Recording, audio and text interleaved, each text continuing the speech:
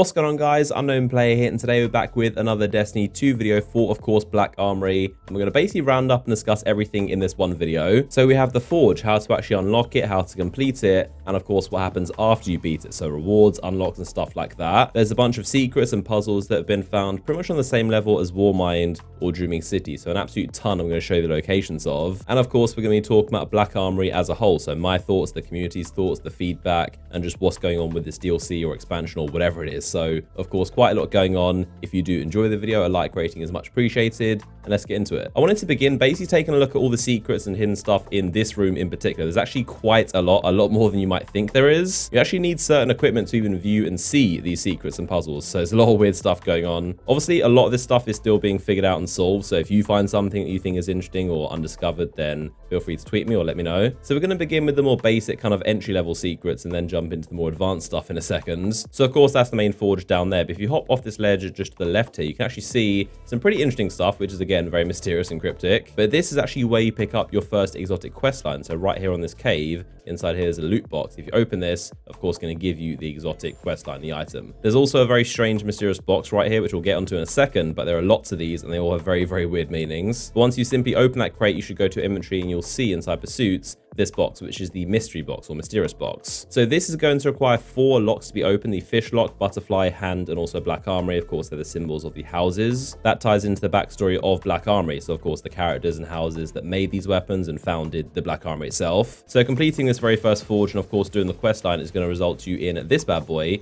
the machine gun, the legendary machine gun. This actually isn't any ordinary old machine gun. This thing's actually quite special in that you can see secrets when you look down the scope. And this can only be done with certain Black Armory weapons. So of course you need these guns to even be able to see this stuff, which is crazy. If I just get this guy out of my way. So let's take a full tour of exactly what this machine gun can see. Because like I said, be prepared, there's a lot. We're going to get into a lot of weird stuff around this one room that is just hidden all over the place. Might as well start over here where we began. This is the same place where the exotic crate drops from. But if you look at certain boxes right here, you can see hidden symbols. Again, these can only be seen with certain weapons. So if I look in with this scope, can't see anything. This scope, again, same thing. It's only the certain Black Armory kind of forged weapons. And also, if you shoot it, there's a very weird animation. It doesn't happen when you're not scoped down. It has to kind of illuminate the symbol, and then you'll see the weird kind of explosion happen. So as I show you guys some of these secrets, you're going to start to kind of get a scale of just how much stuff they've packed in here, which is kind of intimidating because there's a lot of things to be found. Firstly are these things which are scattered around the room. These of course require quests, and there are a few of these for each house. If you just continue over the ledge here, we can see another box with a different symbol. This is an X, and again does the weird animation when you shoot it. If we go and stand right about here, this is a very key point because you can see a lot of stuff. So we're going to begin just looking here. For example, you can see the letter E. Over here you can see the letter S.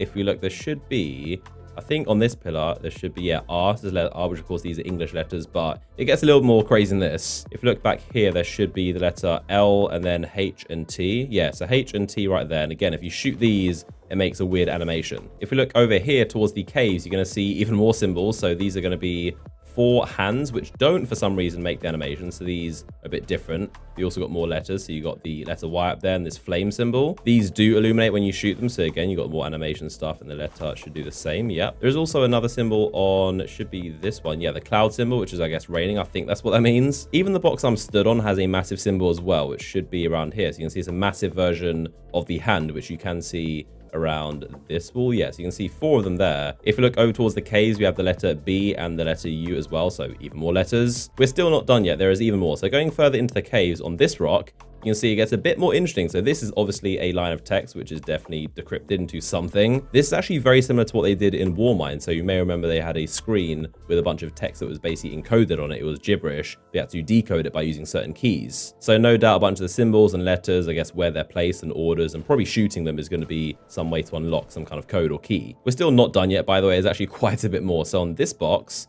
you can see this is where the weird symbols come in. So you can see this is some sort of sword, very similar to the adventure symbol. If you look closely, though, you can see there's actually lettering on this. So it says Nagmar, which isn't actually a word that I know of. I searched it. There's obviously nothing that comes up. So this, unsurprisingly, is most likely some kind of secret or puzzle or cipher used to unlock something else. Also, just notice there's a plus symbol there as well. Over here, though, is one of the most interesting things. So just towards the kind of edge of the cliff, you can see behind here, there's actually a maze or a kind of labyrinth or puzzle, I guess. Once again, aim down sights and you'll see even more complicated stuff. This is where stuff gets messy. We can see, I think over here somewhere, there should be the same sword, which is, I think it's that one. This is the same symbol that said the words Nagmar on it. So again, I'm sure that means it correlates to something. You got symbols everywhere. So you got a kind of crocodile or lizard eating its tail. You got a hand, you got a sword again.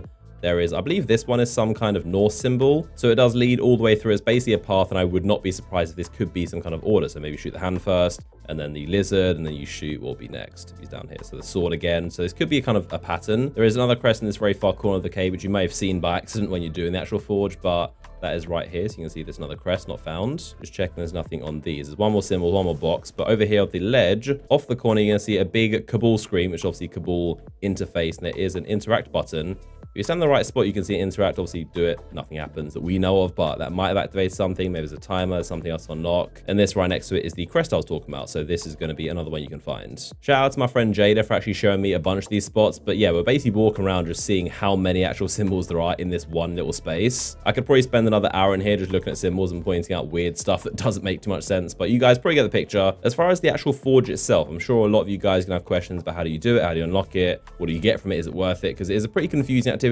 Obviously, this does have matchmaking, but there are definitely quite a few warnings. So I'm sure, as you may have noticed, it's 610, but it's kind of not really 610. It's a lot more than 610. Even if you're around this supposed recommended power level, whatever that's supposed to be, you're still gonna have quite a difficult time. Of course, if you're around there, you still need a very good team that's coordinated with good strats. If you're below 600, honestly, I would not try. I'm just kind of giving you advice. It's not really worth the time because you'll just get stomped. The enemies later on get pretty difficult. I'll talk about my thoughts on that in a second, but in terms of those you trying to just get the thing done, what kind of strategies and tips and advice is there? I'm here on my Titan because it's my third ult, and I'm going to do it in basically reverse order. So my Titan, then my Warlock, and then my Hunter. So my Hunter can be my highest level, and then of course do the raid on Friday, which, by the way, I will be live streaming right here on this YouTube channel. So of course, when the raid is live, check back here and we'll be going through and hopefully beating it as soon as possible. To keep the strategy simple though, I would say definitely hang around this area, and Tether is going to be your best friend. Pretty much as always, Tether is always amazing. But the enemies are going to flood in and basically pop tethers around this spot. So some good spots I've found is going to be around here. On this rock right here, you can kind of get a bunch of dudes from this spot. Even on this rock, a lot of them swarm. So you can basically tether spots around this cave.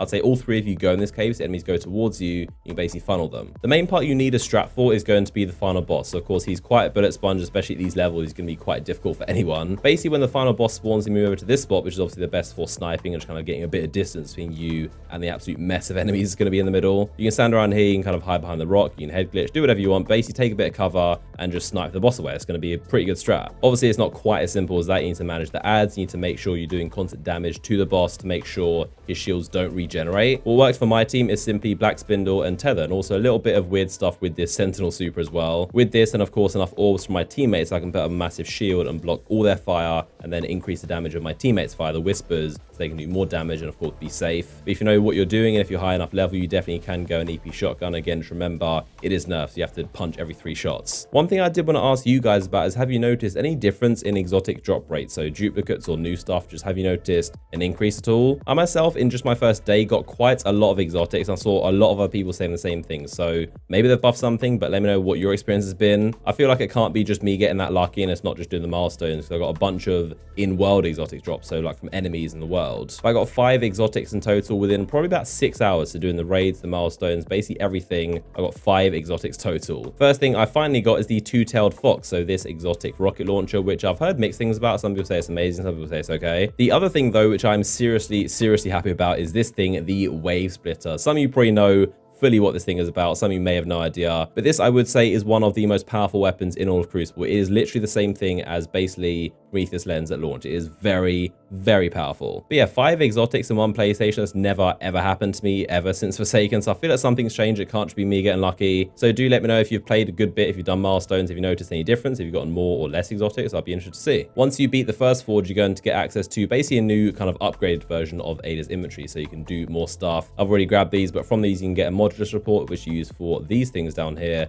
and also the ballistics log, which is going to give you these weapon frames. This one's for the machine gun, which I guess gives you a duplicate, just a different role. Or you could choose this one, which is going to be a quest line to get the auto rifle frame. Probably one of the best things in her inventory is this thing, the mod components. So thankfully they're no longer a problem. So as I was touching on, this content is definitely very, very different. I think if you go into Black Armory expecting the same stuff as any other DLC like Dark Blow or House of Wolves or Osiris or Warmind, you'll be very confused and probably disappointed. So Black Armory Armory is definitely very strange. It's not like its own massive endgame piece of content. It's more like an extension of the current endgame system, which was already put in place by Forsaken, if that makes sense. Definitely one of the biggest criticisms that I kind of agree with is you can't really play the new stuff unless you play the old stuff. So it's a really weird mentality of playing Dreaming City and all this old content to even attempt the new stuff. Normally in pretty much every single DLC ever, like an actual expansion, the slate is basically wiped clean. So nothing else before matters. What level you are, it doesn't really matter. Everyone starts anew, you all catch up, everyone starts the same place. This one, if you're still 560, you have a lot of grinding to do to get 600 and then even attempt Black Armory. So it's very, very strange. Off the top of my head, I think the main way this content could be improved, and especially going forward, would be more new stuff to have on day one for everyone to basically play. I think you're only going to have a lot of fun in Black Armory, especially on day one, if you're already a high level, if you play a lot, if you've got friends to play with especially as well. So I think that's something that definitely could be improved. I love the grindiness, the kind of stuff to earn, because there is a lot of powerful loot out there and of course a lot of ways to get it, but there's not much kind of base level stuff for just everyone to get. I think it once again goes to show you can't please everyone. So the hardcore players might be happy saying, yes, this is good, this is the grind we asked for, whereas the casual players are saying this is way too grindy, there's nothing to do on day one. Do leave your thoughts down below in the comments. I want to know what you guys think. You liking it? You're not liking it? What are your impressions if you haven't played so far? And of course, your questions, feel free to ask those as well. But I think that's going to do it for today's video. As always, I hope you guys enjoyed it. And if you did, a like rating before you leave is massively appreciated. Going to work on some more videos, of course, going much more in depth into the weapons and secrets and stuff being solved. So of course, stay tuned on the channel for more videos. The brand new raid in the last city, which should be the highlight of Black Armory, goes live on Friday. So on this channel, I'll be live streaming the second it goes live. But as always, my Instagram and Twitter are linked down below in the description if you want to follow me on those. Clicking on this image will take you to another video of mine, and I'll see you guys in the next one.